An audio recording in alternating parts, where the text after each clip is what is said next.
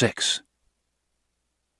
The wind blew fierce and strong, and it pelted them with bits of sticks, sand, and little rocks.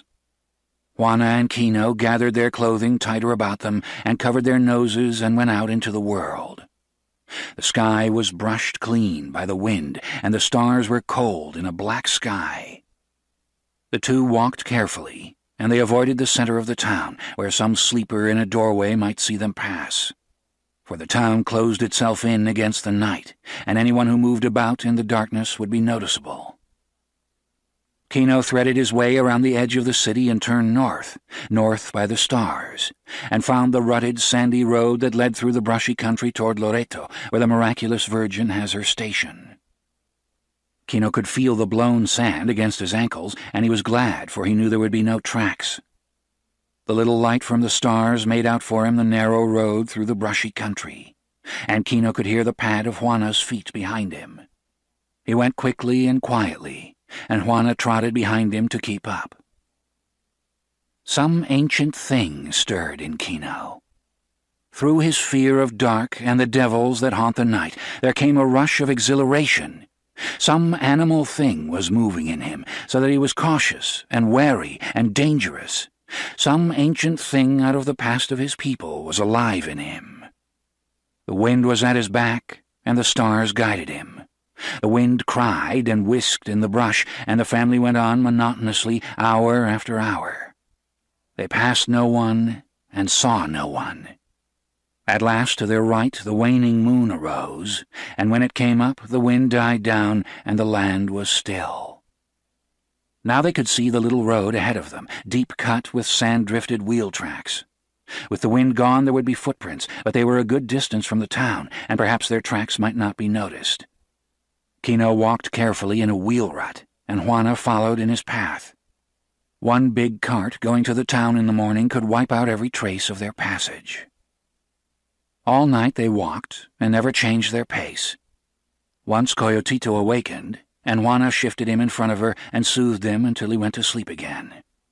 And the evils of the night were about them. The coyotes cried and laughed in the brush, and the owls screeched and hissed over their heads. And once some large animal lumbered away, crackling the undergrowth as it went, and Kino gripped the handle of the big working knife and took a sense of protection from it. The music of the pearl was triumphant in Kino's head, and the quiet melody of the family underlay it, and they wove themselves into the soft padding of sandaled feet in the dust.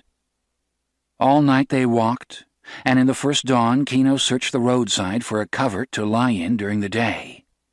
He found his place near to the road, a little clearing where deer might have lain, and it was curtained thickly with the dry, brittle trees that lined the road. And when Juana had seated herself and had settled to nurse the baby, Kino went back to the road. He broke a branch and carefully swept the footprints where they had turned from the roadway.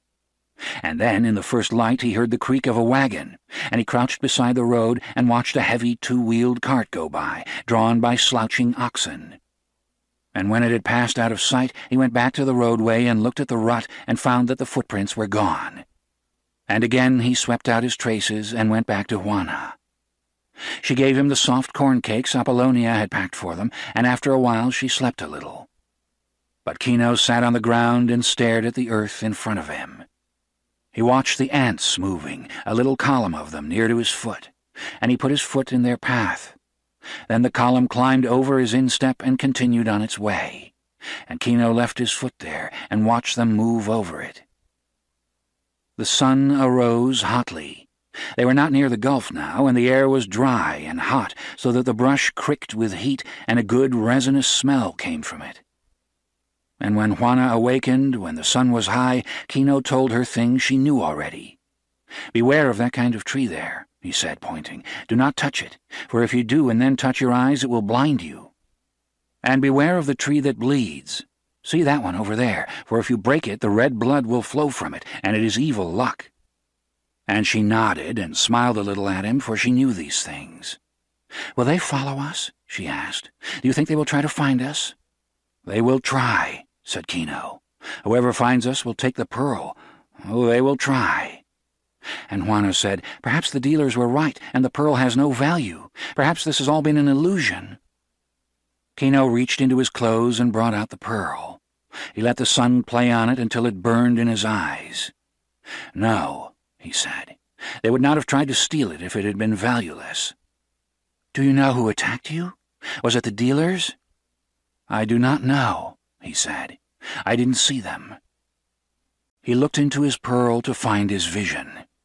"When we sell it at last, I will have a rifle," he said, and he looked into the shining surface for his rifle. But he saw only a huddled, dark body on the ground, with shining blood dripping from its throat. And he said quickly, "We will be married in a great church."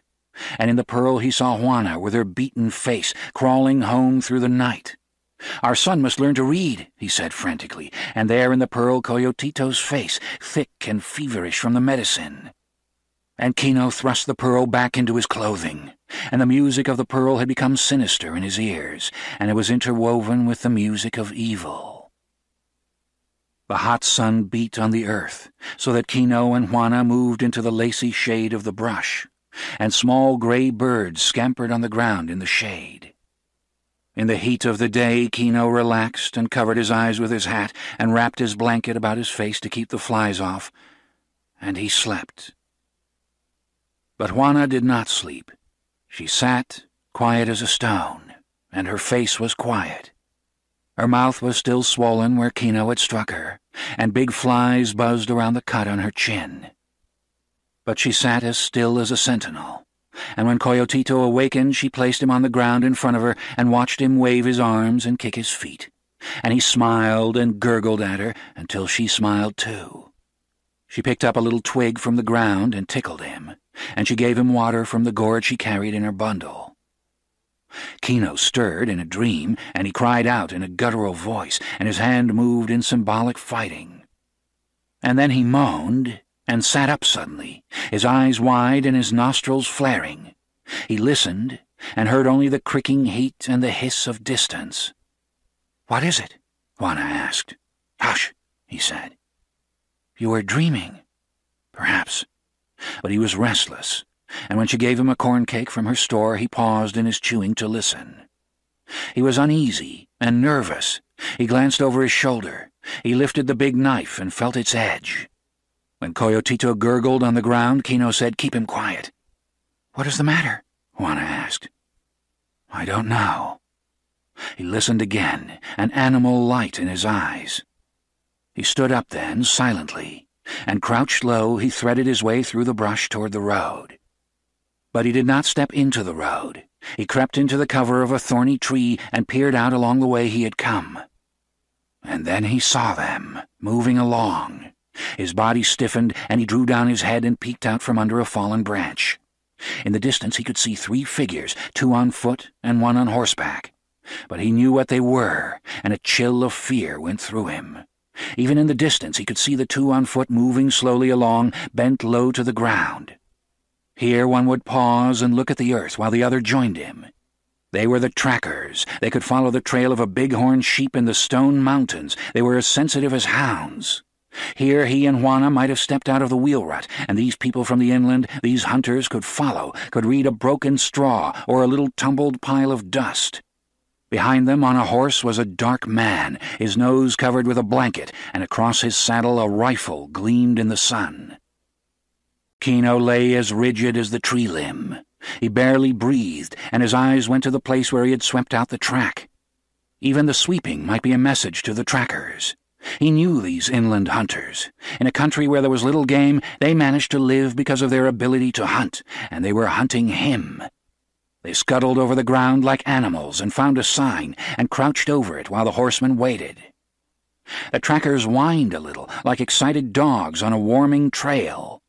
Kino slowly drew his big knife to his hand and made it ready. He knew what he must do. If the trackers found the swept place, he must leap for the horseman, kill him quickly, and take the rifle. That was his only chance in the world. And as the 3 drew nearer on the road, Kino dug little pits with his sandaled toes so that he could leap without warning, so that his feet would not slip. He had only a little vision under the fallen limb.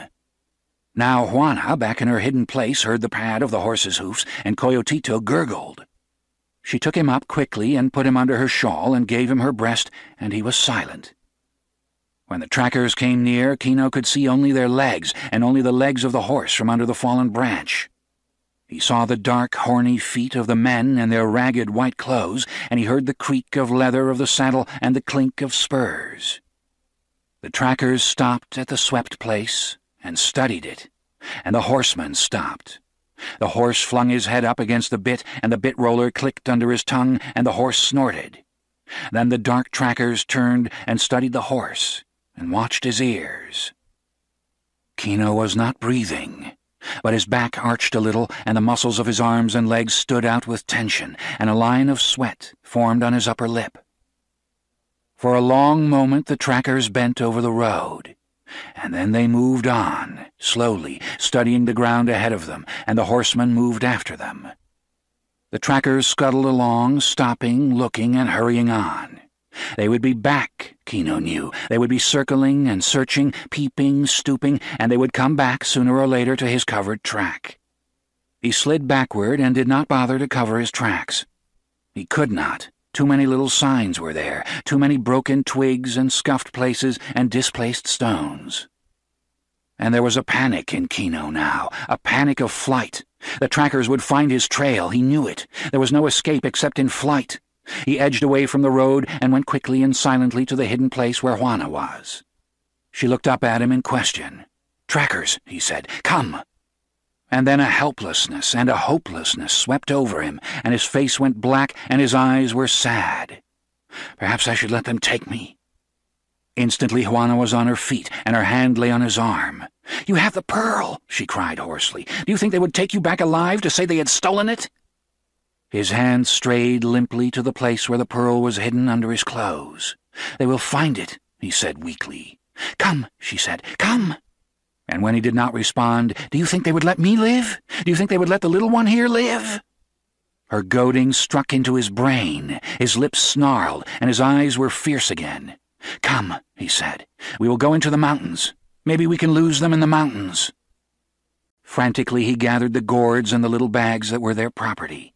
Kino carried a bundle in his left hand, but the big knife swung free in his right hand. He parted the brush for Juana, and they hurried to the west, toward the high stone mountains. They trotted quickly through the tangle of the undergrowth.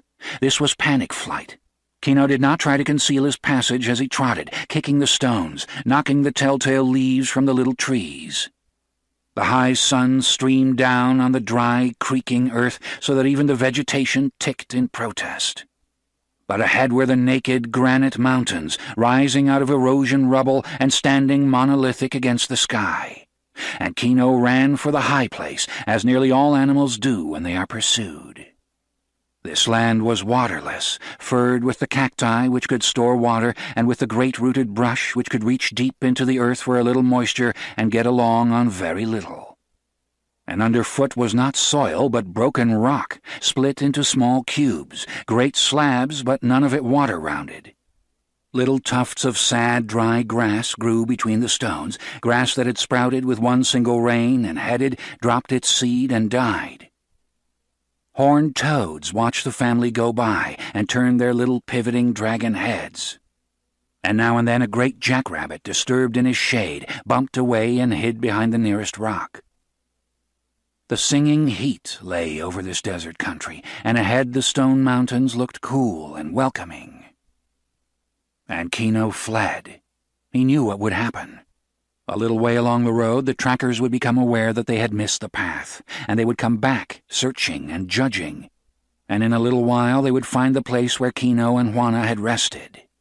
From there it would be easy for them, these little stones, the fallen leaves and the whipped branches, the scuffed places where a foot had slipped. Kino could see them in his mind, slipping along the track, whining a little with eagerness, and behind them, dark and half-disinterested, the horseman with the rifle. His work would come last, for he would not take them back. Oh, the music of evil sang loud in Kino's head now. It sang with the whine of heat and with the dry ringing of snake rattles. It was not large and overwhelming now, but secret and poisonous, and the pounding of his heart gave it undertone and rhythm. The way began to rise, and as it did, the rocks grew larger. But now Kino had put a little distance between his family and the trackers. Now, on the first rise, he rested. He climbed a great boulder and looked back over the shimmering country, but he could not see his enemies, not even the tall horseman riding through the brush. Juana had squatted in the shade of the boulder. She raised her bottle of water to Coyotito's lips. His little dried tongue sucked greedily at it. She looked up at Kino when he came back. She saw him examine her ankles, cut and scratched from the stones and brush, and she covered them quickly with her skirt. Then she handed the bottle to him, but he shook his head. Her eyes were bright in her tired face. Kino moistened his cracked lips with his tongue. "Juana," he said, "I will go on and you will hide. I will lead them into the mountains, and when they have gone past, you will go north to Loreto or to Santa Rosalia. Then, if I can escape them, I will come to you. It is the only safe way." She looked full into his eyes for a moment. "No," she said. "We go with you." "I can go faster alone," he said harshly. "You will put the little one in more danger if you go with me." "No," said Juana. "You must. It is the wise thing, and it is my wish," he said. "No," said Juana. He looked then for weakness in her face, for fear or irresolution, and there was none. Her eyes were very bright. He shrugged his shoulders helplessly then, but he had taken strength from her. When they moved on, it was no longer panic flight. The country, as it rose toward the mountains, changed rapidly. Now there were long outcroppings of granite with deep crevices between, and Kino walked on bare, unmarkable stone when he could, and leaped from ledge to ledge.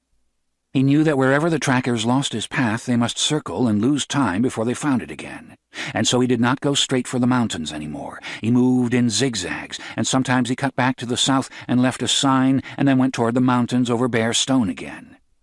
And the path rose steeply now, so that he panted a little as he went. The sun moved downward toward the bare stone teeth of the mountains, and Kino set his direction for a dark and shadowy cleft in the range. If there were any water at all, it would be there, where he could see even in the distance a hint of foliage. And if there were any passage through the smooth stone range, it would be by this same deep cleft. It had its danger, for the trackers would think of it too, but the empty water bottle did not let that consideration enter. And as the sun lowered, Kino and Juana struggled wearily up the steep slope toward the cleft. High in the gray stone mountains, under a frowning peak, a little spring bubbled out of a rupture in the stone. It was fed by shade-preserved snow in the summer, and now and then it died completely, and bare rocks and dry algae were on its bottom. But nearly always it gushed out, cold and clean and lovely. In the times when the quick rains fell, it might become a freshet, and send its column of white water crashing down the mountain cleft, but nearly always it was a lean little spring. It bubbled out into a pool, and then fell 100 feet to another pool, and this one, overflowing, dropped again, so that it continued down and down until it came to the rubble of the upland, and there it disappeared altogether. There wasn't much left of it then anyway, for every time it fell over an escarpment the thirsty air drank it, and it splashed from the pools to the dry vegetation. The animals from miles around came to drink from the little pools, and the wild sheep and the deer, the pumas and raccoons and the mice all came to drink. And the birds, which spent the day in the brushland, came at night to the little pools that were like steps in the mountain cleft. Beside this tiny stream, wherever enough earth collected for root-hold, colonies of plants grew, wild grape and little palms, maidenhair fern, hibiscus, and tall pampas grass with feathery rods raised above the spike leaves. And in the pool lived frogs and water skaters, and water worms crawled on the bottom of the pool. Everything that loved water came to these few shallow places. The cats took their prey there and strewed feathers and lapped water through their bloody teeth. The little pools were places of life because of the water, and places of killing because of the water too. The lowest step, where the stream collected before it tumbled down 100 feet and disappeared into the rubbly desert, was a little platform of stone and sand. Only a pencil of water fell into the pool, but it was enough to keep the pool full and to keep the ferns green in the underhang of the cliff, and wild grape climbed the stone mountain, and all manner of little plants found comfort here. The freshets had made a small sandy beach through which the pool flowed, and bright green watercress grew in the damp sand. The beach was cut and scarred and padded by the feet of animals that had come to drink and to hunt. The sun had passed over the stone mountains when Kino and Juana struggled up the steep, broken slope and came at last to the water. From this step they could look out over the sun-beaten desert to the blue gulf in the distance. They came utterly weary to the pool, and Juana slumped to her knees and first washed Coyotito's face and then filled her bottle and gave him a drink. And the baby was weary and petulant, and he cried softly until Juana gave him her breast, and then he gurgled and clucked against her. Kino drank long and thirstily at the pool. For a moment then he stretched out beside the water and relaxed all his muscles and watched Juana feeding the baby. And then he got to his feet and went to the edge of the step where the water slipped over, and he searched the distance carefully. His eyes set on a point, and he became rigid. Far down the slope he could see the two trackers. They were little more than dots or scurrying ants, and behind them a larger ant. Juana had turned to look at him, and she saw his back stiffen. "How far?" she asked quietly. "They will be here by evening," said Kino. He looked up the long, steep chimney of the cleft where the water came down. "We must go west," he said, and his eyes searched the stone shoulder behind the cleft. And 30 feet up on the gray shoulder he saw a series of little erosion caves. He slipped off his sandals and clambered up to them, gripping the bare stone with his toes, and he looked into the shallow caves. They were only a few feet deep, wind-hollowed scoops, but they sloped slightly downward and back. Kino crawled into the largest one and lay down and knew that he could not be seen from the outside. Quickly he went back to Juana. "You must go up there. Perhaps they will not find us there," he said. Without question she filled her water bottle to the top, and then Kino helped her up to the shallow cave and brought up the packages of food and passed them to her. And Juana sat in the cave entrance and watched him. She saw that he did not try to erase their tracks in the sand. Instead, he climbed up the brush cliff beside the water, clawing and tearing at the ferns and wild grape as he went. And when he had climbed 100 feet to the next bench, he came down again. He looked carefully at the smooth rock shoulder toward the cave to see that there was no trace of passage, and last he climbed up and crept into the cave beside Juana. "When they go up," he said, "we will slip away, down to the lowlands again. I'm afraid only that the baby may cry. You must see that he does not cry." "He will not cry," she said, and she raised the baby's face to her own and looked into his eyes, and he stared solemnly back at her. "He knows," said Juana. Now Kino lay in the cave entrance, his chin braced on his crossed arms, and he watched the blue shadow of the mountain move out across the brushy desert below until it reached the gulf, and the long twilight of the shadow was over the land. The trackers were long in coming, as though they had trouble with the trail Kino had left.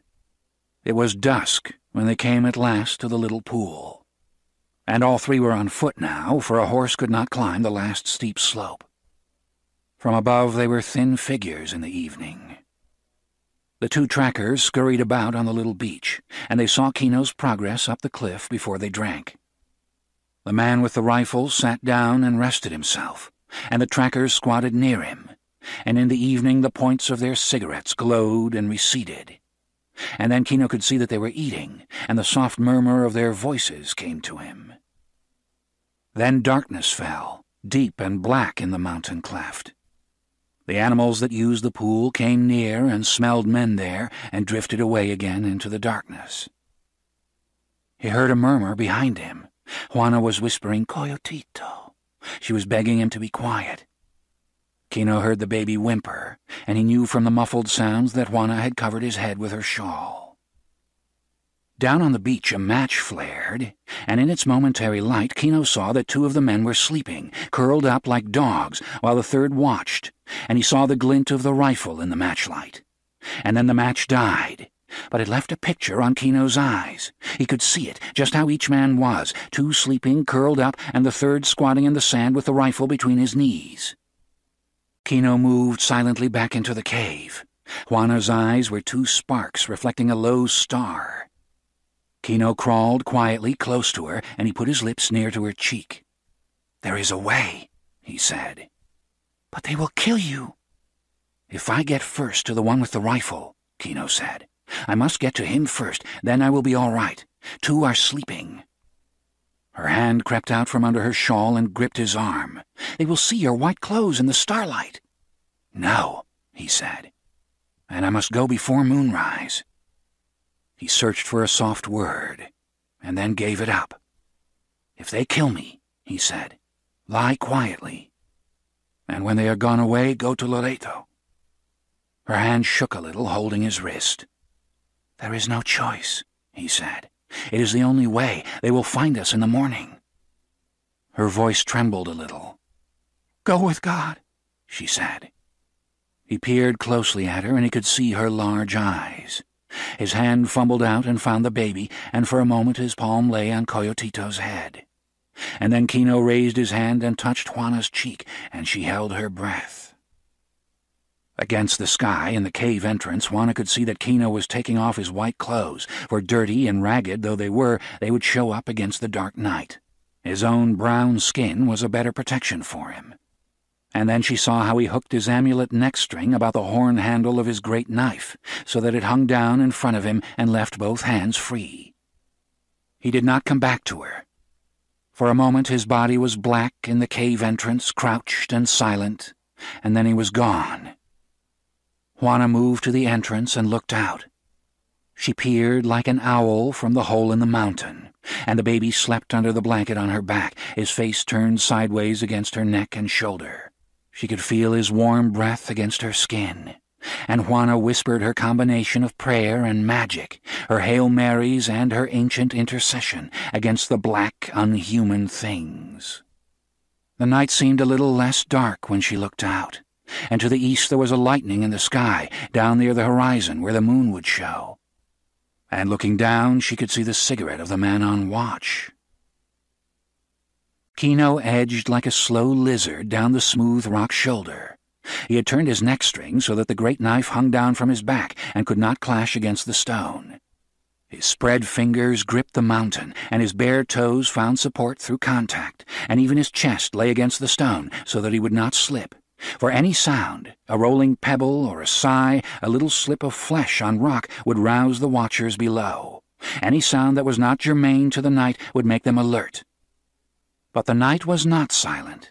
The little tree frogs that lived near the stream twittered like birds, and the high metallic ringing of the cicadas filled the mountain cleft. And Kino's own music was in his head, the music of the enemy, low and pulsing, nearly asleep. But the song of the family had become as fierce and sharp and feline as the snarl of a female puma. The family song was alive now, and driving him down on the dark enemy. The harsh cicada seemed to take up its melody, and the twittering tree frogs called little phrases of it. And Kino crept, silently as a shadow, down the smooth mountain face. One bare foot moved a few inches, and the toes touched the stone and gripped, and the other foot a few inches, and then the palm of one hand a little downward, and then the other hand, until the whole body, without seeming to move, had moved. Kino's mouth was open, so that even his breath would make no sound, for he knew that he was not invisible. If the watcher, sensing movement, looked at the dark place against the stone which was his body, he could see him. Kino must move so slowly he would not draw the watcher's eyes. It took him a long time to reach the bottom and to crouch behind a little dwarf palm. His heart thundered in his chest, and his hands and face were wet with sweat. He crouched and took great, slow, long breaths to calm himself. Only 20 feet separated him from the enemy now, and he tried to remember the ground between. Was there any stone which might trip him in his rush? He kneaded his legs against cramp and found that his muscles were jerking after their long tension. And then he looked apprehensively to the east. The moon would rise in a few moments now, and he must attack before it rose.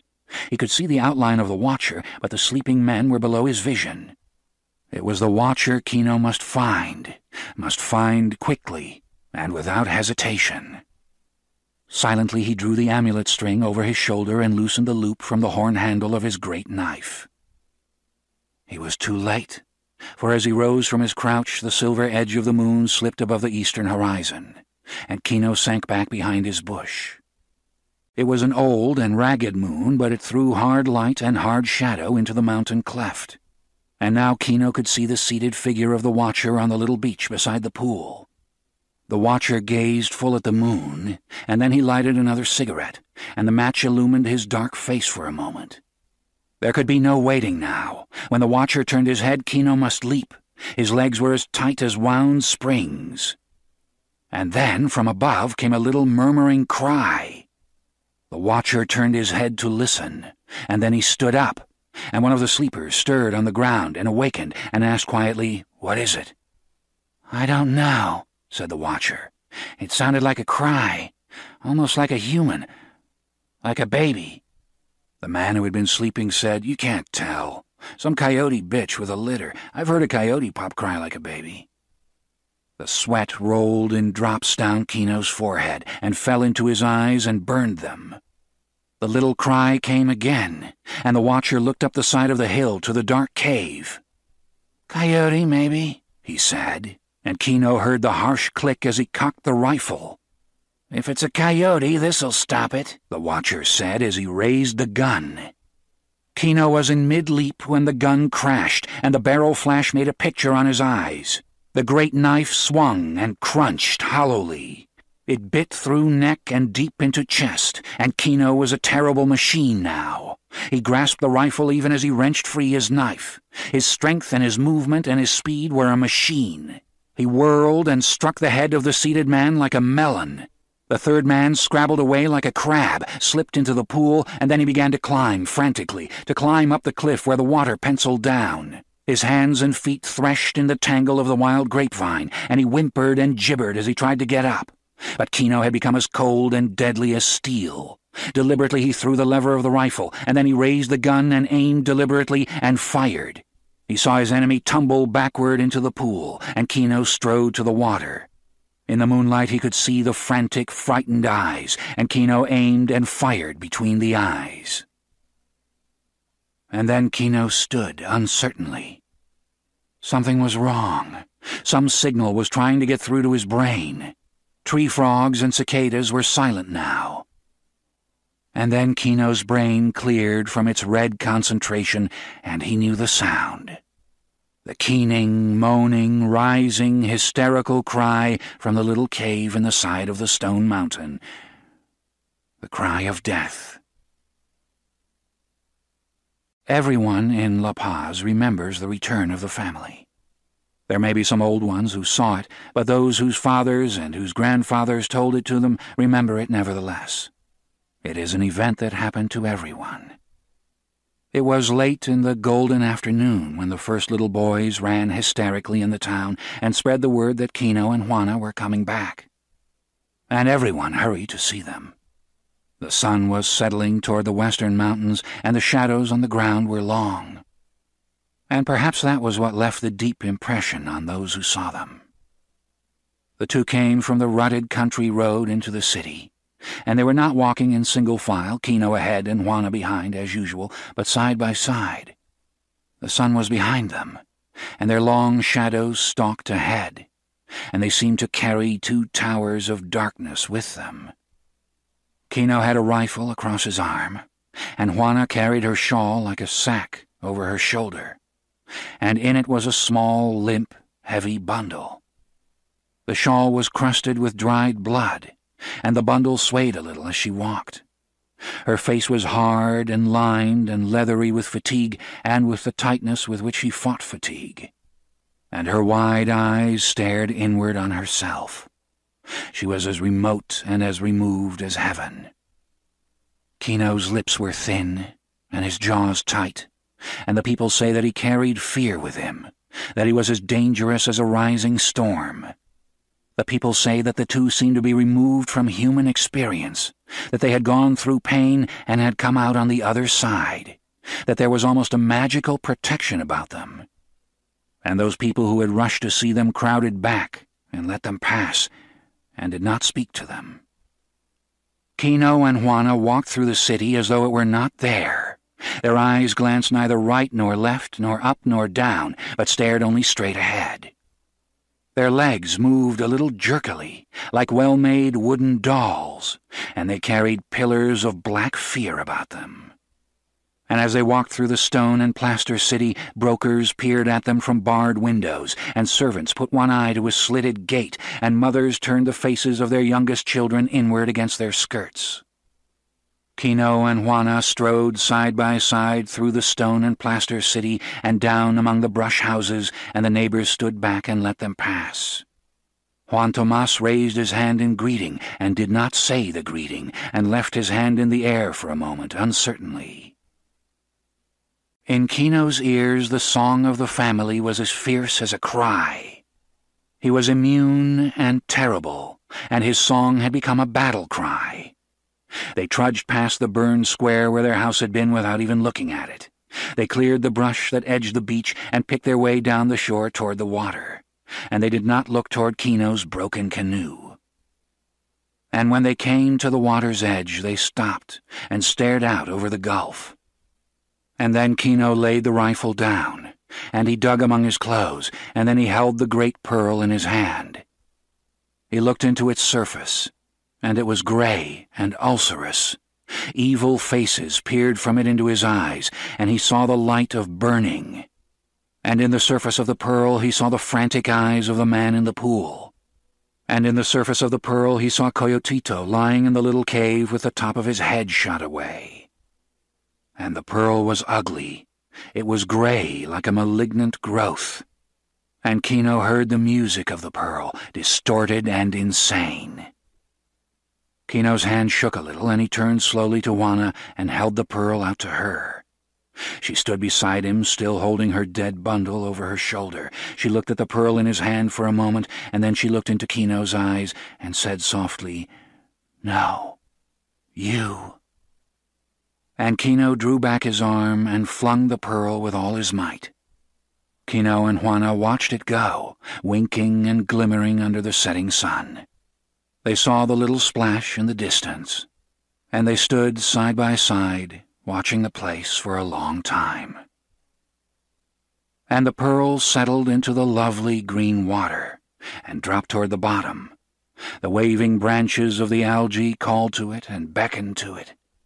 The lights on its surface were green and lovely. It settled down to the sand bottom among the fern-like plants. Above the surface of the water was a green mirror, and the pearl lay on the floor of the sea.